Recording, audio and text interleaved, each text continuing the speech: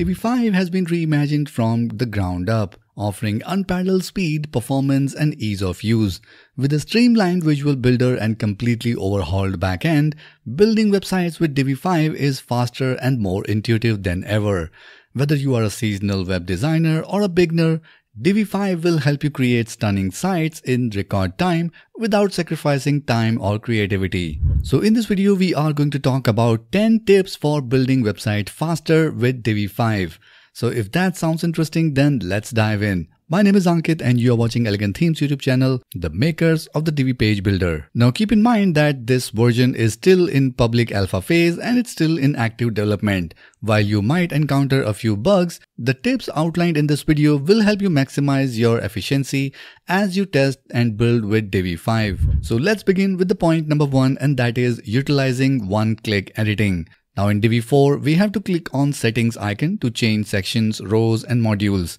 But now in Divi 5, that's all gone. Thanks to one-click editing, you can click anywhere within the module and edit it, making the design process less frustrating and much faster. So let me show you how it looks. So here we are inside Divi 5 Visual Builder. We have imported a sample site here. We no longer need to click on the settings icon here and then dive into the content settings.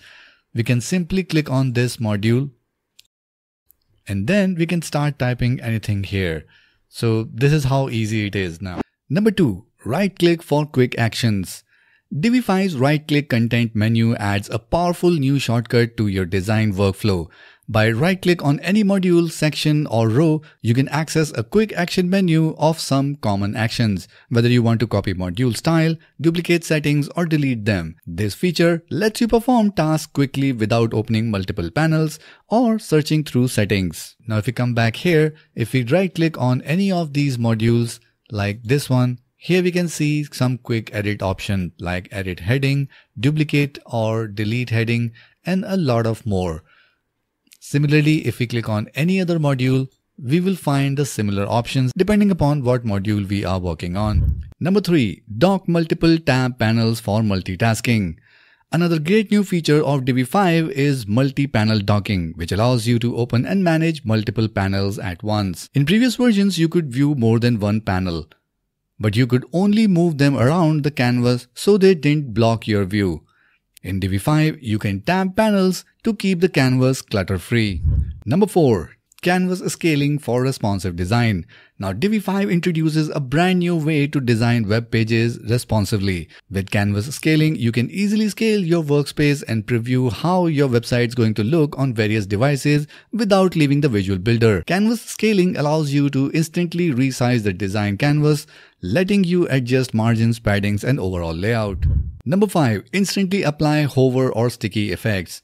Divi 5 makes adding hover and sticky effects to your designs easier than ever. In previous versions of Divi, we have to navigate to the design tab of modules and dig deep down into the settings to apply hover or sticky effects.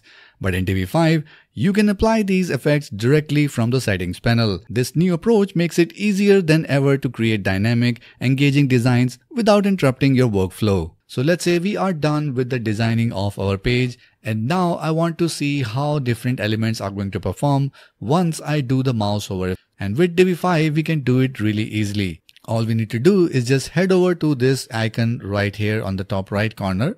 And then if we click on this, here we have an option for hover. If we click on this, and now we can see or edit the hover effect for any module on this page. For example, for this page, if I click on this, for this column, so instead of white, maybe I want to change it to a little bit gray, something like that. And then if I just come back here on the desktop version again, and then click on preview to see how it looks in the front end. So now if I mouse over on my module, this is how my hover effect will work. So once I have selected the hover option here, now I can go ahead and edit any module on this page and customize its hover effect. So you don't have to select module again and again when you are working on different module on the page. And this is a real time saver. Number 6. Use breadcrumbs for effective navigation. Divi 5 has a new breadcrumb feature that allows the users to navigate modules and settings faster and more intuitively. Breadcrumbs act as a visual path that shows you exactly where you are in the settings, allowing you to move between different layouts without getting lost. Now let me show you how it looks. Now on this page, if I go ahead and click on this text here, on the right hand side we can go ahead and edit all the settings about this text. But in order to change any settings for this column here, I can simply go ahead and use this breadcrumb on the very top right corner. So right now we are inside the settings for this text module. So we can jump onto the column and then see all the settings for that. I can go ahead and select row from here, and then it's going to show us all the settings related to this row. So again, let's try it for this section. If I click on this text here, right now I can see the settings about this text module. And just above our settings panel, we have these breadcrumbs. So if I want to edit the settings about my column, so I can click here. If I want to edit settings about this row, I can click here. So this is how I can navigate through the nested design. Number 7. Save time by copying and pasting style different modules. In Divi 5, you can easily copy and paste modules between different elements. This allows you to quickly apply the same design settings across multiple modules, ensuring consistency throughout your site while saving time. You can easily copy style from any module, row, section within Divi 5 and then paste those styles throughout the design. Number 8. Utilize Wireframe view for complex layouts. With Divi 5's Wireframe view stripes away a page visual design element, leaving behind a clean simplified outline for your layout.